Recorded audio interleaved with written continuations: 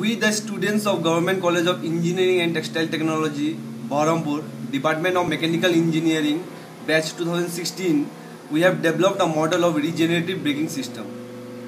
We have used an electric motor to drive the wheel that is actually a flywheel used as a hardware part of tape recorder.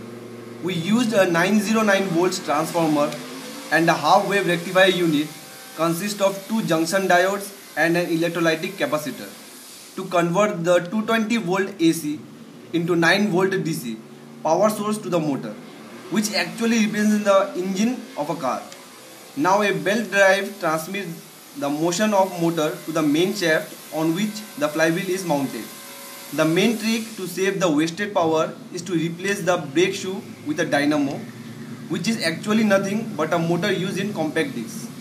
We used a single pole single tach switch in place of clutch system.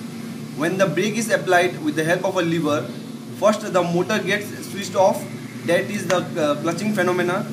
The dynamo comes in touch with the flywheel and the momentum of the flywheel is transmitted to the shaft of dynamo and converted into electricity, which is used to power two LED lights. Now see how it works.